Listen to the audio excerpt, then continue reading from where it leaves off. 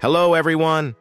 In this video, we will see how to use CapCut's text-to-speech feature. So, let's get into it. Text-to-speech in CapCut is a modern technology that uses automated voices to generate audible output. Once the CapCut app opens up on the screen, either open an existing project or create a new one to proceed. Tap on New Project, and it will allow you access to the media library.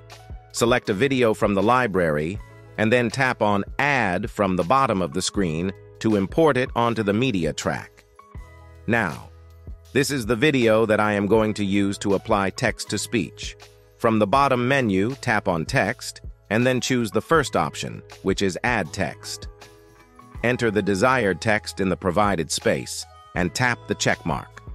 Position the text box to cover the entire video. Now, ensure the text box is selected, then tap Text-to-Speech from the bottom menu. Here, we are in the voice library. You can select a male character voice, or explore the female library, or even some fun ones like anime characters and memes songs as well. Here, you can choose from various voice options.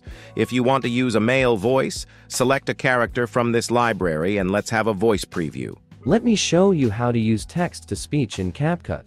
And in the same way, you can explore female voices and have a preview. Let me show you how to use text-to-speech in CapCut. You can select English accent characters, but you have limited choices in the free version, and also Spanish voices if needed. Let me show you how to use text-to-speech in CapCut. I'm going to use an English female character, and then tap on the checkmark to convert the text into speech. Once it's generated, let's have a preview. Let me show you how to use text-to-speech in CapCut. Now, you can remove the text box if you don't need it.